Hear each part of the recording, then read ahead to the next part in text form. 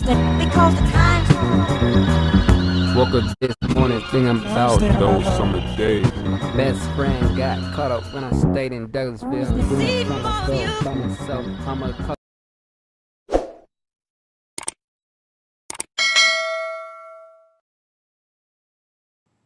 What's good, y'all? Welcome back to another video. One of my legends that I consider a producer guy, Dilla, on Microchopping technique.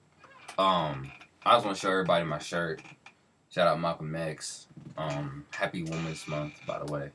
And yeah, you know, I'm one of those people where I believe in I shouldn't post my girl. I should treat her out, show her that how much I care about her. Same with mom.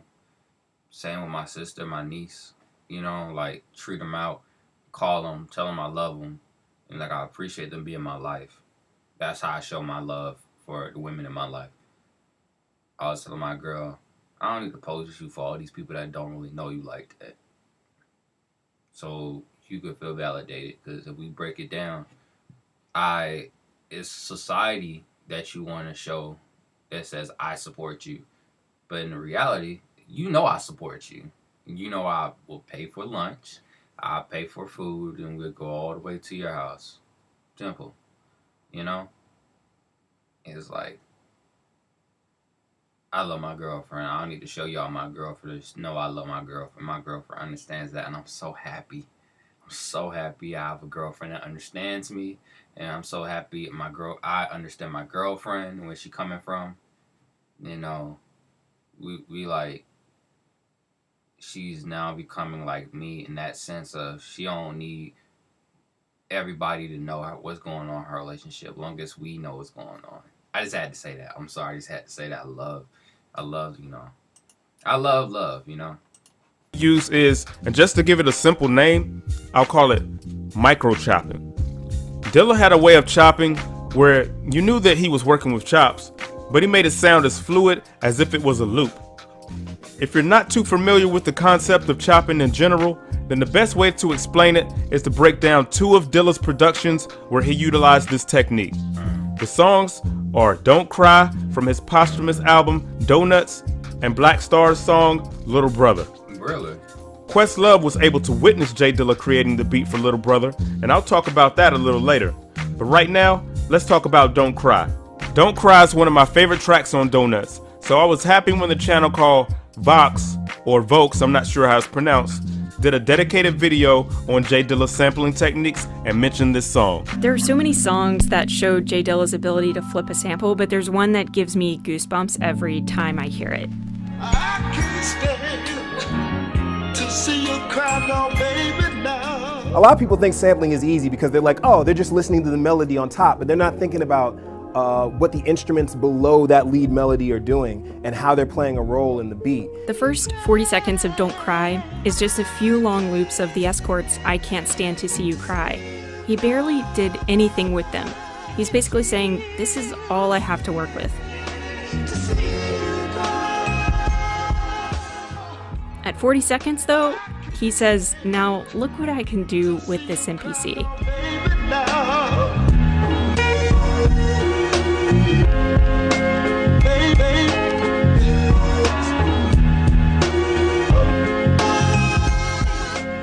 Instead of chopping to the melody, he chopped up a handful of kicks and snares throughout the entire song, regardless of the melody on top of it. And like little puzzle pieces, he resequenced those kicks and snares to create this entirely new, dream-like song.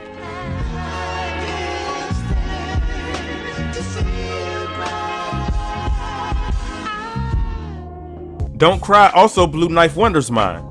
Listen as he explains why this track is so special to him. So Dilla masters the art of taking a sample without stretching it, chopping it up, and playing it fast.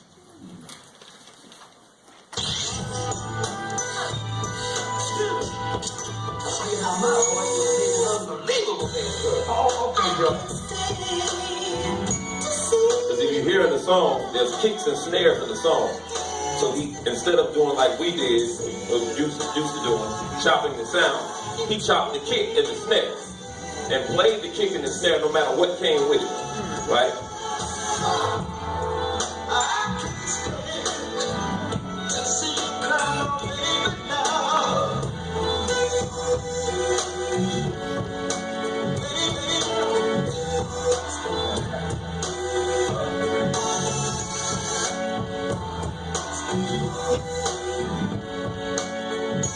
I'm gonna lie, I like my boy right there. My boy in the yellow jacket. He just sitting there still like, I'm learning everything. Everybody like doing that shit. They doing shit. I ain't hating, but that should be funny, bro. That'd be funny. Could be those people who end up just bopping their head on everything. They don't really know what they like, but to do it like that, just listen and analyze. You know what I'm saying? But that's soulful, so I ain't.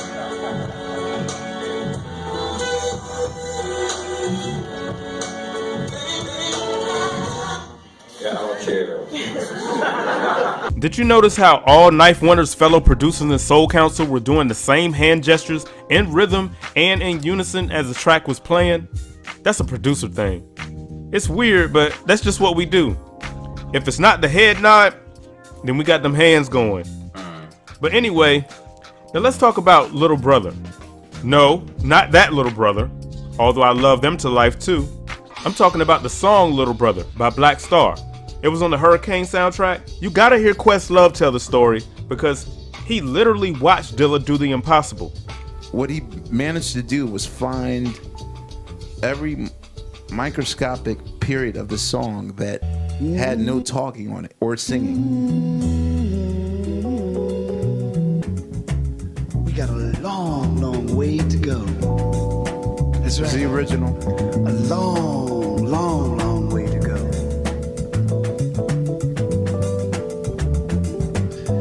So suddenly he takes on his MPC 3000 on 12 pads. He somehow, and this is before Pro Tools. Now in Pro Tools you can cut and paste and stuff and manipulate how you want it to sound. This is before. I mean, this is done in like '99. He just by hand. I watched him. Yeah, doing this song. Your revolution will not be televised or broadcast live on the net. My man Mo said it's personal. That beat is not sampled from a loop. Those are individual chops that J Dilla spliced together and created a new pattern with. There's no super deep bass line and additional instrumentation from Jay himself or James Poyser, because Dilla was just doing this for fun. The RappersIKnow.com website posted a blog post written by Questlove called Questlove vs. JD, the Little Brother beat story. In this post, Quest includes a conversation he had with Dilla right after he made the beat to Little Brother. Yo, Pete is gonna be fucked up when he hears this shit. Before I go on, let me just give you a little backstory on this. Pete Rock used this sample on Pete Rock and CL Smooth's 1994 album, The Main Ingredient. It was an interlude that came on after the album opener called In the House. The original sample is called Ain't Got Time by Roy Ayers Ubiquity. Google Fi, a phone plan I by swear, Google. I Save love up to $400 when you join or add a line. With Fi, you'll get end-to-end encryption for secure calls between make it sound 10 times Android better. phones on Fi. Plus, Or more unique. Let's say that, not better. Unique. It's a rather ironic song because Dilla had plenty of time. He took the time to listen to the song over and over again to pick out what parts he was going to sample. He took the time to play around with it in his MP until he got it sounding exactly how he wanted it. On second thought, it's not so ironic because the song says, ain't got time to be tired. Dilla was determined to work on this beat until he got it right. It takes tireless dedication to your craft to lead to greatness. But anyway, let's get back to their combo. Yo, Peter's gonna be fucked up when he hears this shit. No. Nah, man, you can't let him hear this, man. I can't afford that. Afford what? This shit is a miracle. Nah, man, like, I don't want no tension. That's my idol. I don't want to give off the impression that I'm trying to outshine him. But dog, I'm saying, if you shine, then nah, man. So all this shit I got with samples he's used? Yeah, man, don't let that shit get out, man. I just do it for practice. Wait, so this beat is never going to see the light of day? Ever? You just made it and lost sweat over it for sport? Yeah, man, I just practiced. Thank God Kweli had a cassette which had this beat on it for like 15 seconds. They looped it from the cassette, and it was too late. So he shrugged it off. But man, that humility. I mean, if you really break down how it's the equivalent. The shortest version is it's the equivalent of someone solving a 10,000 piece puzzle in record time. Like, this sounds normal to you, and that's the thing. Like, he made it sound fluid. He made it sound like it was an actual loop. Like, you can't even hear the micro chops in it. Even though we lost this great but humble man at the young age of 32 in 2006, Dilla's legacy will never be forgotten. Also, you can learn more about Dilla from the book by Dan Charnas called Dilla Time. So for more of the adventures of Questlove and J Dilla, watch this video from chapter 1 of the book on your screen right now called When Questlove Watched J Dilla Make Beats for the First Time. Hey man, I'm gonna do that. I want to say thank you back to the Boom Bap.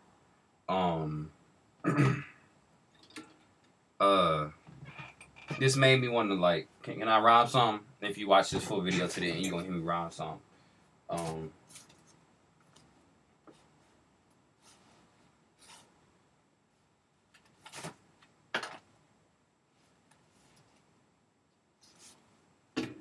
Oof, my bad.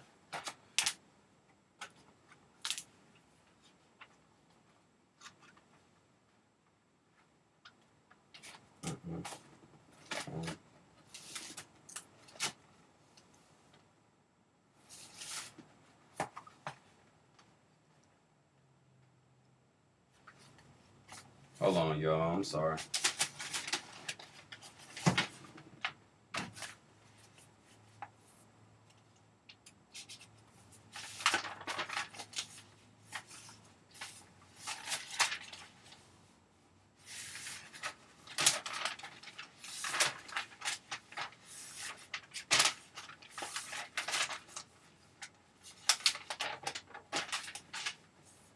All right. It goes like this.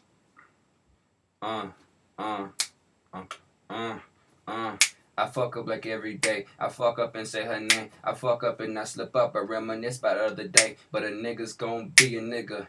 Growing up trying to be like my big brother, smarter brother. Because I was the bird in bad news. Kid kicked out of school. I wake up nowadays and think, what do I gotta lose? Is it money the end goal? Because then the family feuds and then nobody wins. I know this might fly with most people's heads. But this Christmas I woke up all by myself. So I cried but I didn't even shed a tear. Because now I know what my life, now I know my purpose on this earth really is. Sometimes I have to go through things this year, so next year I can be a new place far from here. A young griot speaking from my heart, and this translates to a personal text. Some of these words will be laid at rest. I'm living my life at time until the rest. Peace. Tario out. Tario the poet.